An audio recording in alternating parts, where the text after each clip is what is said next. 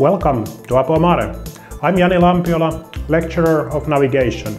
Today we have a full control remote simulation with student who participates from home location.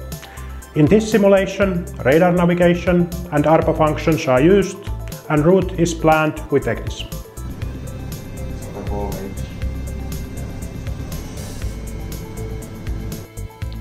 Scenario has just started.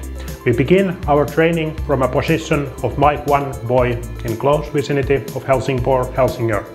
And idea is to train ARPA functions and usage of ECDIS. We have one person who is attending remotely. Total control of the vessel's movements, panels and functions are available, and he is working as a member in bridge team with high quality audio-video connection.